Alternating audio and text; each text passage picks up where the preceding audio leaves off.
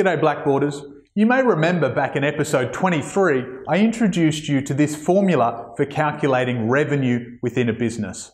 Revenue equals activity, the amount of leads that you generate, multiplied by the conversion rate, how many of those leads you convert into clients, multiplied by the value of those clients, and then multiplied again by how long you can retain those clients as clients within your business.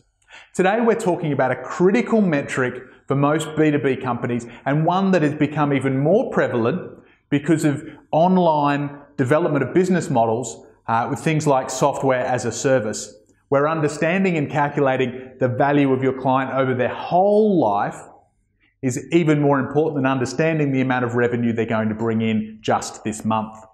Now, your lifetime value, at its simplest, is a combination of these last two factors. What's the value of that client this month? And then how long can you expect that client to stick around? Now let me give you a real-world example for one of my clients who wanted to calculate the lifetime value of their clients because they were trying to understand whether their marketing initiatives were actually proving profitable for them. Here was the situation that they had. They were spending some money on AdWords. Like so many of us in business, they'd heard and understood that good AdWords appearing in the paid section on the top of Google would help generate some leads for them. And so they were spending about $1,000 a month on Google AdWords. And I said to them, you've got to make sure you calculate the return you're getting on that investment. So they went back, and here's what they discovered.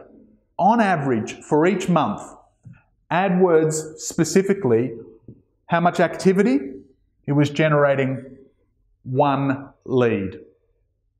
Now, thankfully, my client had some excellent sales training. He was using the gratitude sales model, and so he was actually converting 100% of the clients that came in from that. So that one client lead was turning into one actual client. But the average value of each client was $200 a month. So for him, he'd sat there and done the numbers, and he'd gone, well, for every $1,000 I spend on AdWords, I'm generating 1 times 1 times 200. I'm bringing in $200 worth of revenue.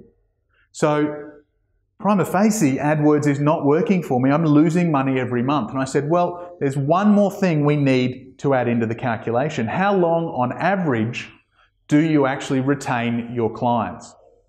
And so he went back and he pulled a list of all of his clients through history. And he worked out how many months they had stayed on as a client. Now for him and for most businesses, the easiest way to do that is to pull out a spreadsheet of every business client that you've ever invoiced and the number of invoices that you've sent them.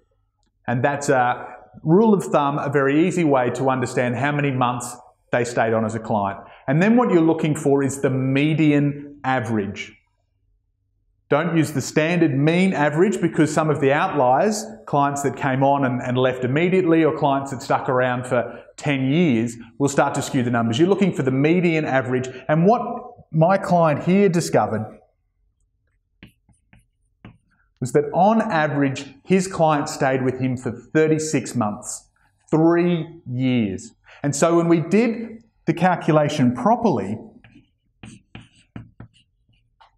we worked out that each of his clients was actually worth $7,200. $200 a month times the 36 months.